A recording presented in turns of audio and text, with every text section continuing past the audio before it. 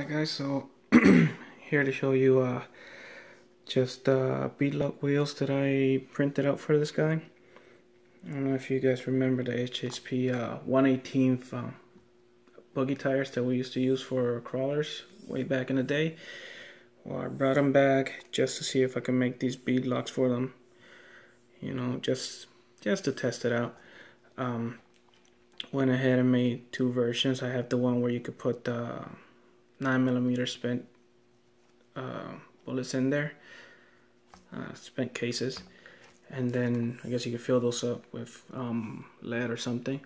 And then I have these here which are just mimicking the holes because they have the back ring is actually a plate that closes up the wheel, and as you can see right there, that's just the whole plate that closes the whole wheel, and that's for one reason and one reason only, because I figure not everybody's gonna want to put the bullets on this, you know, to give it that extra weight. Figure give you another option. These right here, they're closed in the front, they're hollow inside, and then you close them up with the back ring, and then you could put any weight you want in there. I believe these turned out to be 45 grams of weight. I don't remember how much these are, but I'm gonna take them off and weigh them so that we could tell how much of a difference it is, you know, weighed and weighed down and not weighed, weighted. What did I use to fill those up? I used these little beads, metal beads. These you could find them on those wrist weights, or you know, ankle weights that you buy at the store. All up in there, the weights that are in here, that's not sand like a lot of people think. It's actually metal beads, and they're super tiny. They look like a birdshot. I think there's just a cheaper way of doing it, because if you were to buy birdshot, then that's really expensive, and you know, for the amount of material you get out of these, for the price that you pay, you're better off just getting this. Anyways, that's what I used to weigh it down. Thinking about making a wider wheel. This one I made 7mm wide because I wanted it to match the width of the my claws. As you can see, they're about the width. I kind of came short on this one. I should have made it maybe 8mm instead of the 7, but I didn't want it to be too wide because you know, I wanted to be able to use them properly, and that was the width that I thought would work out. But that's why we try. I mean, they look good, they work, but I'm thinking I might have gone a little bit skinny on them. Anyways, if I make them wider, I'm gonna be able to put more weight, and I'll be able to go more than 45 grams on them, which means they'll get super heavy. The other thing is, you don't have to fill them up completely inside. If you fill them up halfway, the weight is always gonna be in the bottom, so that's gonna lower the center of gravity. So because these guys are just gonna roll up in there, and it's just gonna be all the weight on the bottom of the wheel. Of course, it's not going to give you the full weight, the full 45 grams if you do it that way, unless you go with the wider wheel that I'm going to make in a few minutes, and then maybe you can make it on that. If you fill it all the way, like this one I guess it's like 75-80% full, and it weighs 45. Let me see if I can make it. Nah, you can't hear it. I want us to hear it. Anyways, let me take it off so we can weigh it real quick. No camera tricks. Just gonna take it off. Ta-da-da. This is how we do it. Okay. So you come out of there. Love these little guys, easy to work with.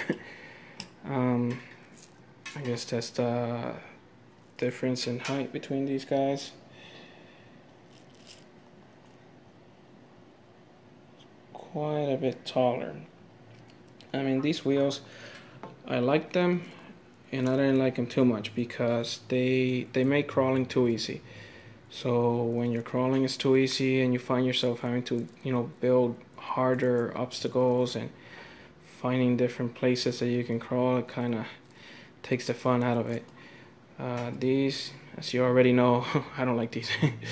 Anyways, I'd rather do the Mickey Thompsons, the smaller ones. But anyways, let's go ahead and weigh this guy real quick. Okay, here we go. Boom, boom, boom. My trusty scale from Harbor Freight. Don't be hating. You know you guys are jealous. Not. Alright, so... oh man, so close. 45.4 grams. My claws are 23.2. Notice that I do have the metal ring as a ring instead of the plastic one, and I have one in the back as well. So those do give this one a little bit of extra weight. And even with that, is what, 20 grams? It's 21 grams lighter than this one. Oh, you can hear it. It's got those little balls. Alright, now let's go ahead and weigh this one.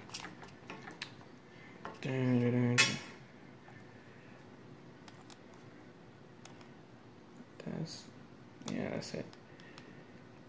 Oh, of course I gotta get the that last nut out of there. Yay, come on.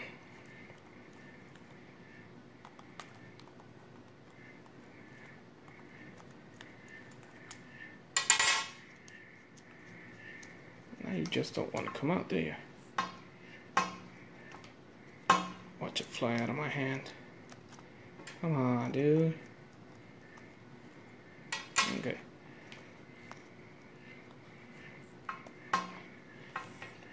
And I really pressed that one in there.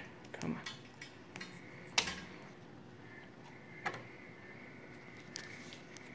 24. Okay. So no extra weight, 24.7, is that accurate? Yeah, 24.7, extra weight, 45.4. So, 20.7, almost 21 grams heavier. I could have gone heavier, like I said, it's not completely full. I'd say it's about that height and fullness, but I might have been able to squeeze in a couple more grams in there to make it 48 or something like that. But as you can see, the weighted ones is a full 20 grams heavier than the non-weighted one, and this one, even though it's not weighted, is still heavier than my claw with the two metal rings. And the nuts. Oh, okay. There we go. 23.1. 24.7. 45.4. So that's where we're at with that wheel. Yeah, that looks crazy. Anyways, oh, the other thing I got to show you guys. I was looking at this and I was trying to figure out what I could do with these shocks, because, you know, like the front ones especially, after I did that other video, I was like, man, I don't like the body going up so far without any restrictions. So I kind of figured out a way to stop it a little bit.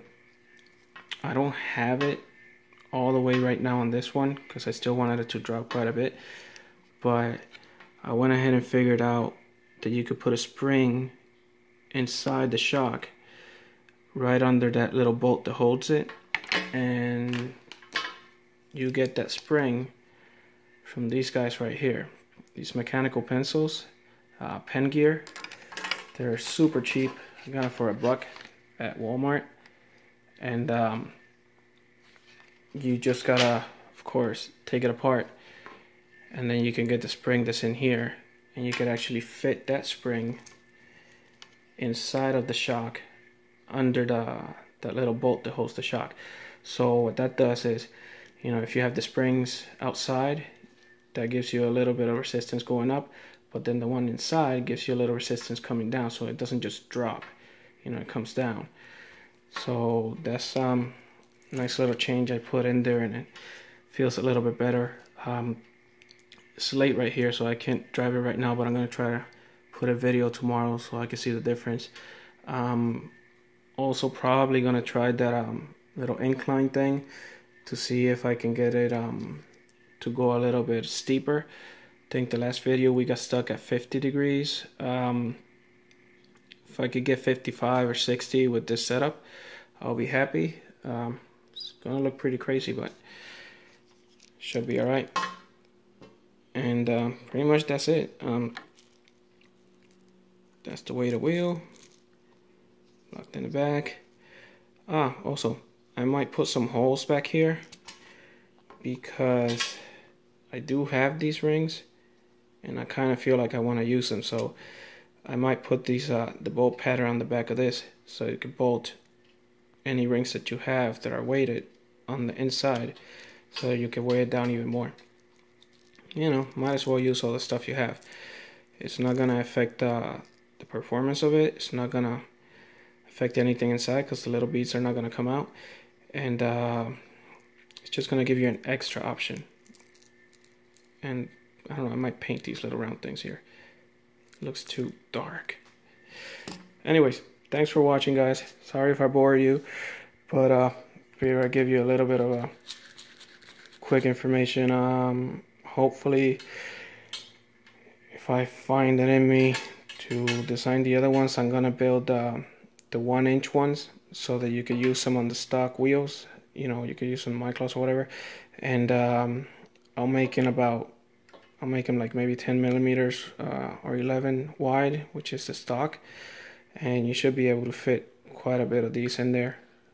Not 20 grams, but close. And we'll see how it turns out. Okay, thank you guys for watching, and see you guys later.